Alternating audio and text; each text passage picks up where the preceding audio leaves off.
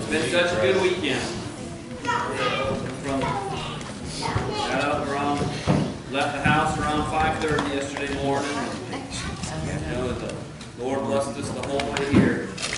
Getting to ride with my dad and my grandpa on the way over here all day. And, you know, the Lord, He blessed the church house from the time we walked in.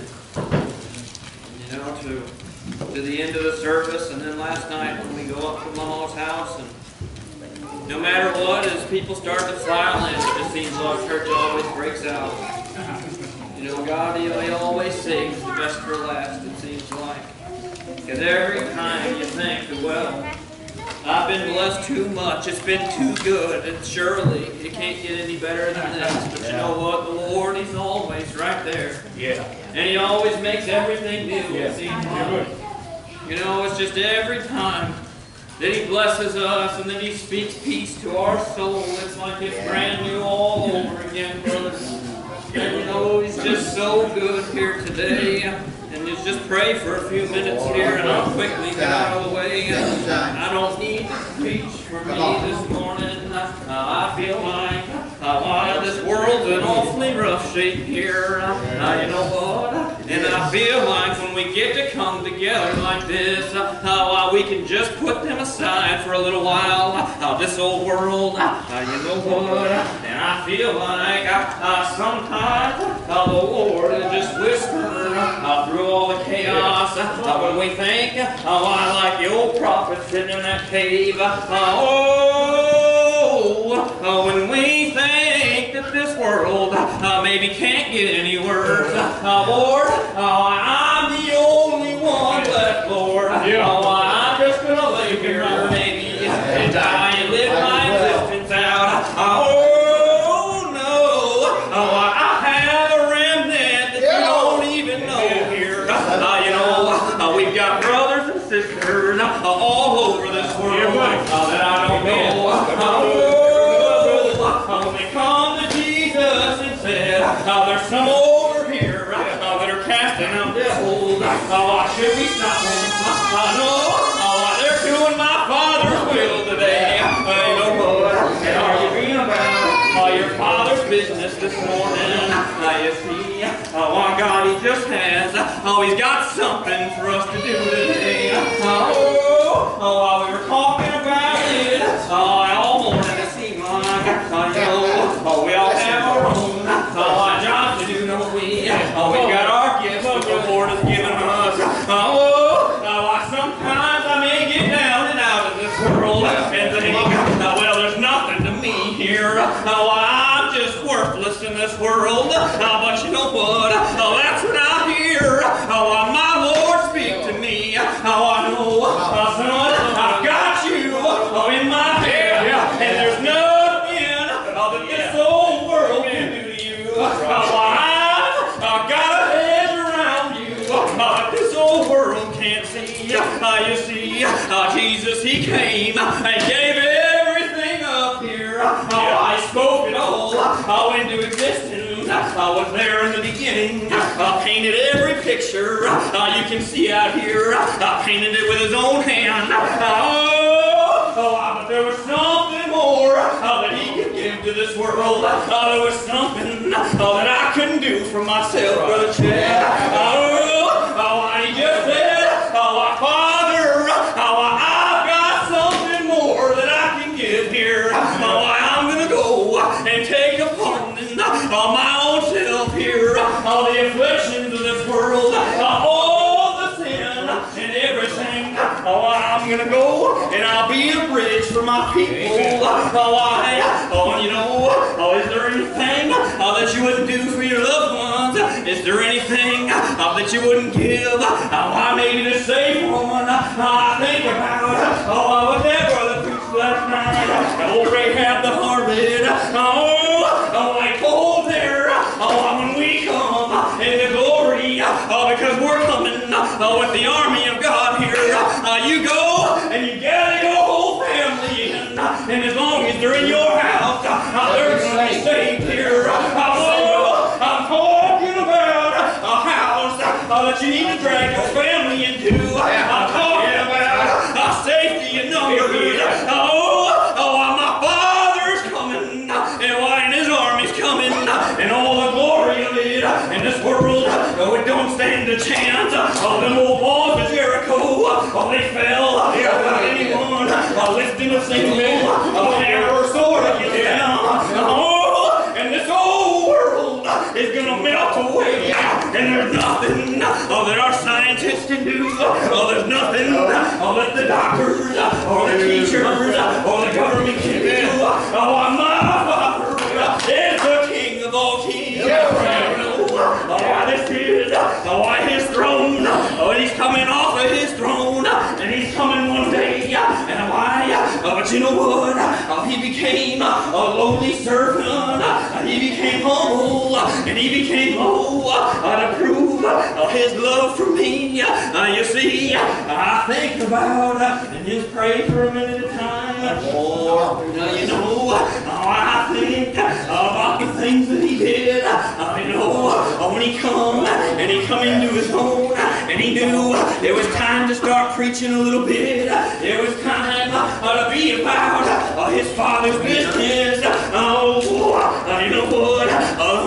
Old Satan come, and he scooped him up, didn't he? And he carried him out into the wilderness, and he tempted him and tested him for 40 days and 40 nights. He was fasting out in the wilderness, you know, and it doesn't say that the devil came to him on that first night.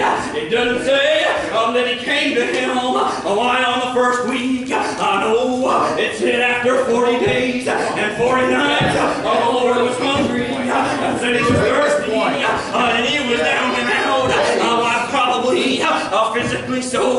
He took on a body of flesh here. He may have been the King of all kings, but he took on this old earthly body that needs sustenance today. And you know, at his weakest point, here comes the devil. Speaking sweet nothings into his ear. You know, just come and serve me. I'll give you everything. Just come. I just cast yourself off of this rock, off of this great temple here. And the angel will catch you. I know you're hungry. I just speak to this bread or this rock here and make it bread and eat. But you know why the Lord, he withstood him. Get thee behind me, Satan. And you know, when he was obedient there, what happened? The angels came and they ministered to him. You know what? And the book said, why the old devil left him alone for a little while. It didn't say everything was going to be perfect because he was strong. No, it said he left him alone for a little while, and the angels come and ministered to him and helped him. You know, I just say that Jesus was weak after that. You know what? He was really strong. It said he went with the power of the Spirit down into the city nearby, and he began to preach, and he began to do many things, and his fame spread throughout the city there. Have you ever been on fire like that, Brother David? When I get down in this world, and I feel like I've got nothing to live for, I find that my Father, he speaks peace to my soul. And you know what? When he moves in and all fear moves out, I feel like the devil ain't got nothing for me. He leaves me alone for a little while, and I feel on top of the world here. I get thee behind me. But you know what?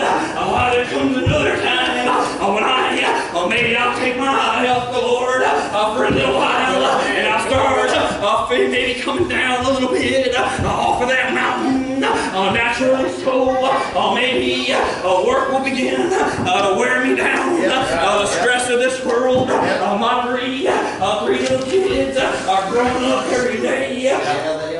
I'm just thinking, what are we going to do? trying to get them through school, trying to give them the life maybe that we think they need. But sometimes we take our eyes off what the Lord wants us to have. And that's when I give myself we're just playing again. I find myself being afflicted because of me, not because of something the Lord's done, because I take my eyes off of Him. But you know, there was another affliction that the Lord suffered not much longer down the road. You see, my God knew, He knew what the end was.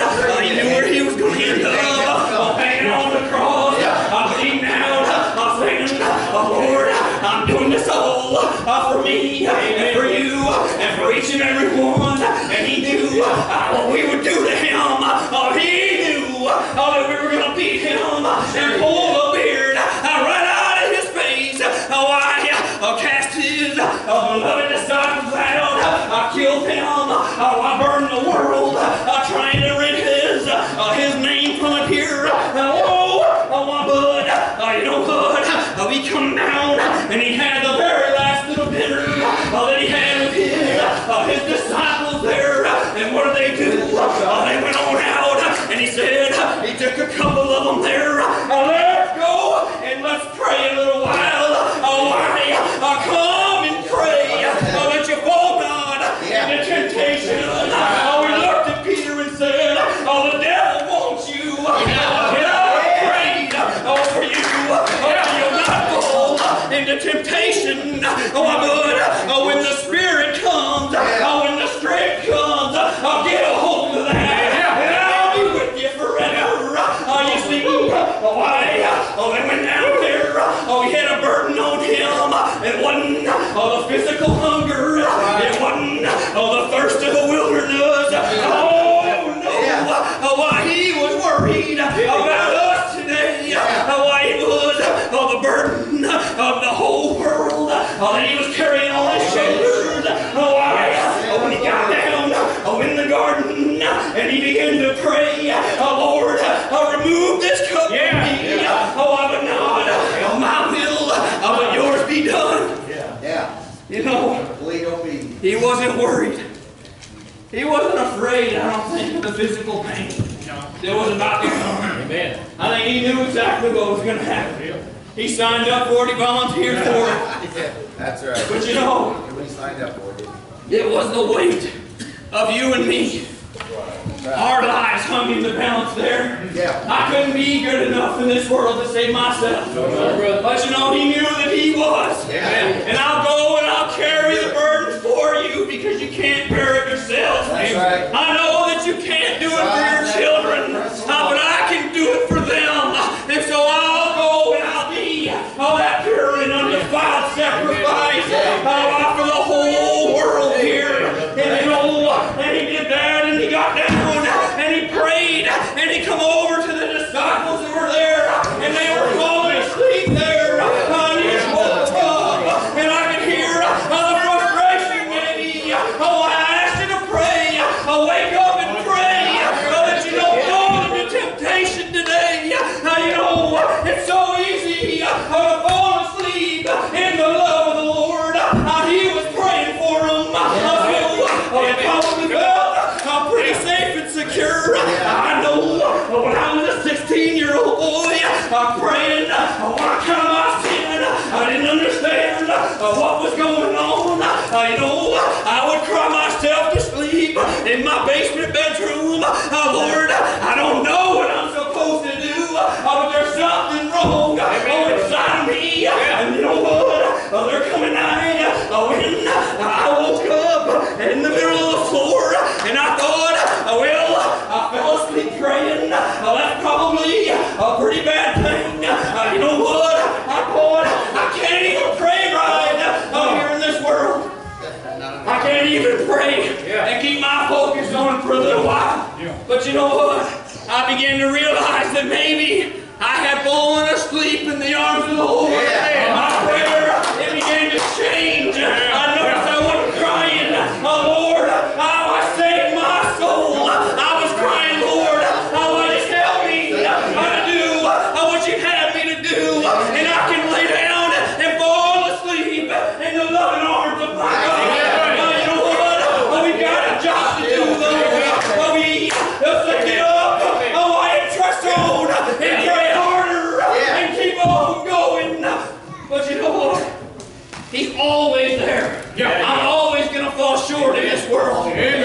He holds the keys to the kingdom. Still today, while when that Spirit moved in, when those disciples were up there in that upper room, you know, Peter was an awfully weak person. Naturally so. How many times did he fall and stumble? You know what? When Jesus told him, the devil wants you, but I prayed for you. Just hold on for a little while. Peter looked at him and said, I'll go with you into the prison right now. I'll go with you all the way to death. And you know what? Jesus told him, no, as soon as I'm out of your sight, you're going to fall down on your face. But hold on to what I'm teaching you here. Yeah, conversion. There's something different that's coming. Yeah. Amen. See, when they were around the Lord and they had their eyes on Him, they were as strong as could be. Peter walked up water. Yeah. Yeah, he was looking at the Lord. He took his eyes up. But you know, the waves began to crash. The lightning began to strike. And you know what? He took his eyes off the Lord for just a minute. And he fell straight under the water. You know, that's the way that I am today. You know what?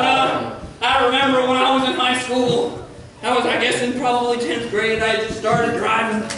I wasn't in the church yet. And, you know, we were born and raised up in Michigan. I was used to a whole lot of snow, Brother David. And, you know, I remember one time, man, there was a big storm that was a-coming. And I just wanted to hang out with my friends.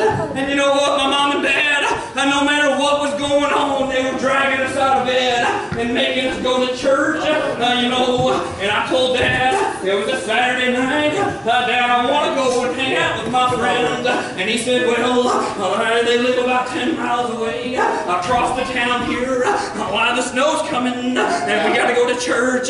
We live close enough to church. You can see it across the field from where we live. And he said, you better be here in the morning to go to church. And I'm like, yeah, whatever. I'm going. I'll be here, sir. And you know, and you get out of his side, and your mind changes, and you don't think about those things. You know, I've been in plenty of snow. They don't shut school downs up there. If it snows 2 feet, they'll shut the buses down. But they'll say, parents better get your kids here. And you know what? It was just a way of life. And you know, I woke up that morning. It was the most snow I'd ever seen in my life. I had just a small little Grand Prix car. And I thought, oh my God, there's no way. Even the police came out and said, no one's allowed to be on the roads today until it just melts a little bit and we can get the salt trucks out. And I thought, my dad's going to kill me. And you know what? We lived out in the country. It was just dirt roads everywhere. But, you know, my friend's dad come downstairs and he must have saw I was looking pretty nervous. I don't think I'd ever talked to him before. And he just looked at me and he said, what's the matter? And I said, my dad told me I've got to get home in time for church today. And he just said, well, your car ain't going nowhere. He said, but if you need to get home, I'll get you home. And you know, I said, okay. And we went out to his garage and he opened it up and he had a big monster truck sitting in the garage. Wheels as tall as me. I didn't know that they even had the thing. And you know what? We just climbed in there and I was scared to death. I was probably 15 years old. But as he was flying along, we're going everywhere, all over the roads. I couldn't even tell where the road was. But I'm just holding on. I'm scared to death here. But I looked over at him and he's laughing and said, woo! And just hollered down.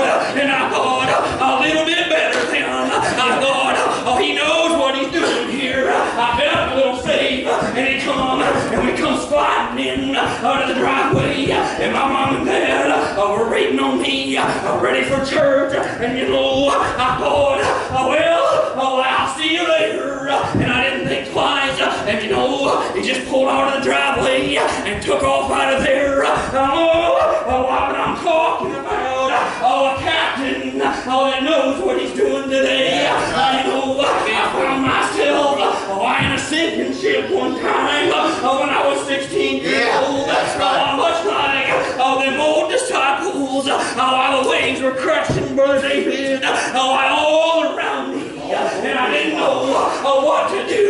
I looked out my window and I was scared to death. Oh, Lord, I'm going to die and go to hell because I don't know you. But you know, I looked over at him and he was standing right there. I steered the boat. I said, it's all right.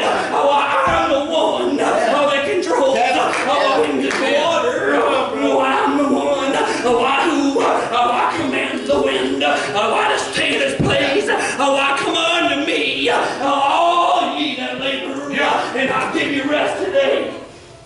You know, and in my darkest hour, when I was afraid, and I didn't know where to turn, I just looked at him and he was smiling at me. And you know what he just said? Everything's going to be all right. Everything. Much like that old captain on that hijacked plane that I think I preached here before. You know, they were flying along and plane had been hijacked, and maybe, you know, it being 9/11 got me thinking about this the other day. But you know, they had took off and somebody hijacked them there, and this was, I think, over in Egypt. And the captain just comes over the loudspeaker and says, "Why, the plane's been hijacked, and they told us to fly to a destination that we can't reach. Why, we don't have enough gas here in this thing." He said, "So just buckle up and stay tuned and see if we can land this thing safely." And you know, about an hour or two went by, and the captain come over and he said, "We're about to lose an engine. Put your seatbelt on. We're all over the middle of the ocean with nowhere to land." And you know, he said, just a few minutes later, one of the engines went out on that plane. He said they could hear it right outside his window. Now, when that thing was just still flying along there, and you know what? I wasn't much longer. About a half hour, the captain said, "We're about to lose the other engine, and I've got nowhere to put her down here. So just buckle up. If you've got loved ones, call them if you can. If you've got service, if not, I don't know what to do here." And you know what? This was an old woman telling the story. I read it in the newspaper one time, and you know what she said? All I heard, her husband was a missionary preacher and was down in Ethiopia trying to get back home. And she said, all I heard was him take his seatbelt off and stand up and get in the middle of the plane and say, "Why, we don't have any more time here in this world." He said, "But I know the one why you hold all things in the palm of his hand." And she said, he just began walking up and down the aisle preaching. And she said, I want a little flight attendants come running up the highway and just shouting and praising the name of God. And you know, about that time, that other engine, it went out. And he said, the whole plane was silent. It's like they were floating in midair coming down. And you know, she said, the plane, as it started coming down, he was preaching harder and harder. Repent ye, the kingdom of heaven is at hand. Right now, we may not have tomorrow. She said, the last thing she ever saw of her husband when that nose hit the water, he was standing in the middle of the aisle with his arms stretched out, just preaching as hard as he could preach, Brother David. We don't know what tomorrow brings. We got right now, and I've got a Father that's waiting on me on the other side. I'm not making home tonight. But you know, I have a faith in the one who came and preached and said, "I have overcome the whole world." Is what he told Peter before he went and bowed down and prayed. The weight of the world was on him, but he had overcome it. And he was ready, Brother David. And he came and died for me and for each and every one of you. And I'm going to get out of the way. I'm very glad to be here. Come on. Everybody pray for Brother Clyde.